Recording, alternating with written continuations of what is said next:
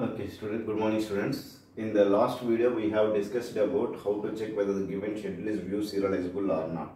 In a simple process we have identified how many serial schedules are there, and we have to check for each serial schedule whether it is view equivalent or not. If you found any serial schedule is view equivalent to the given schedule, we have said that it is a view serializable. But the problem is that if the number of transactions are increased in the given, means if the number of transactions in the given schedule is more, T1, T2, T3, like that, if we have 10, then we have 10 factorial serial schedules are there, we have to check with them. That is a tedious process. To avoid that complexity, we have another procedure called constructing the polygraph. For the conflict serializability, we have done the precedence graph. Now we will check with for view serializability, we will construct the polygraph, and by using the polygraph, we will say whether it is view serializable or not. Now, as I said, graph, we will have nodes. So we have, we have two transactions, we have two nodes in the graph. Okay. Now please listen carefully.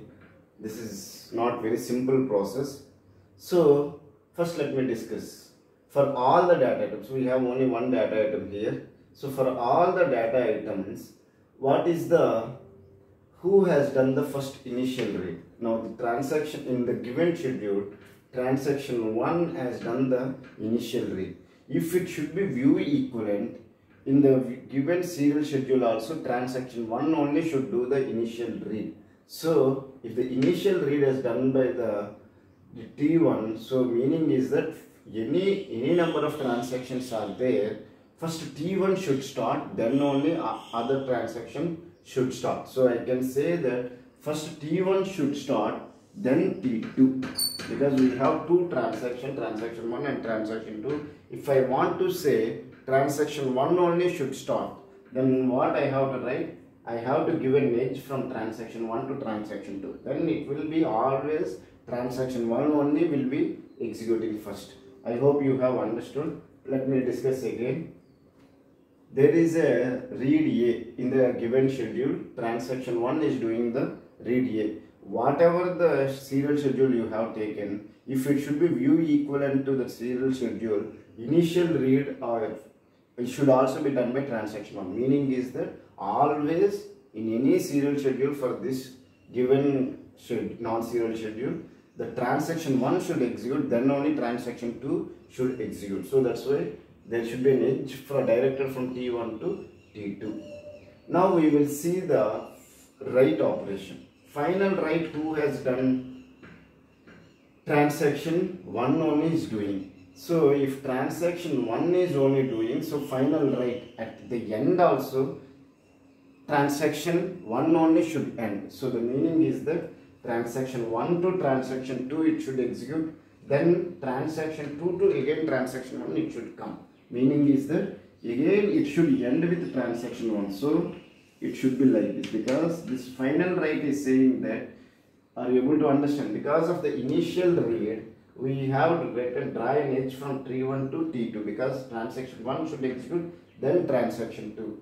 But now if you see final write, who has done the final write? Again transaction 1 only done. So if it should be view equivalent to any serial schedule, at the end the transaction 1 only it has to do the final write, but in between transaction 2 should not do the write operation. So it will come from transaction 1 to transaction 2, then again transaction 2 to transaction 1 it should come. So that's why I have drawn an edge from transaction 2 to transaction 1. So this is the process, because we don't have any write read sequence, so we will not worry about it. Only initial read we have checked and final write we have checked. There is no write read sequence, because after this write, no, transaction 1 is not reading any further. Even after this write there is no read operation, so we don't need to worry about the write read sequence in this given example. So now we have completed the construction process of the polygraph. Now we have to check whether any cycle is there or not. If there is any cycle, then I will say that it is not view serializable. If there is no cycle, then I can say that it is view serializable. But for this one, there is a cycle, so I can say that it is not view serializable. Even when we have checked with the view equivalence to any of its serial schedule, we found that it is not view serializable. So even in the polygraph process also we found that it is not view serializable. Okay, so I know that you cannot understand this procedure with one example, so I have given another example for you. So let me discuss further. We have 3 transactions in the given schedule. So how many nodes we will have? Node 1, node 2 and node 3. Okay, is it clear? So please listen. If you see all the reads, who has done the initial read? Transaction 1 only has read. So transaction 2, transaction 3 should come after transaction 1 only, because transaction 1 should start, then only transaction 2 and transaction should come. So how can I draw the edge? Transaction 1 should start and go to transaction 2.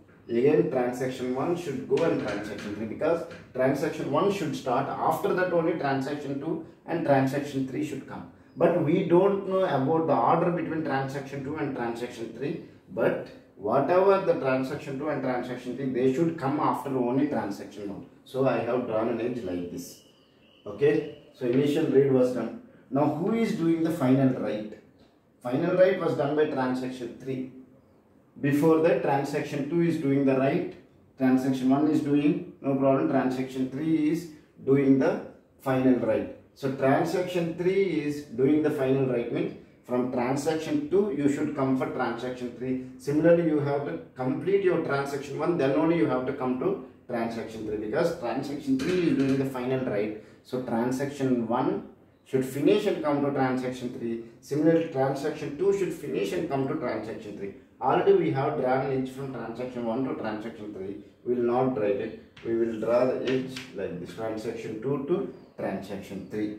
So now we have checked with the initial read, we have checked with the final write. Now we have to check any write read sequence is there or not. If you see, there is, after writes there is no read, so I can say that there is no write read sequence in the given example. So we have completed the construction process of polygraph.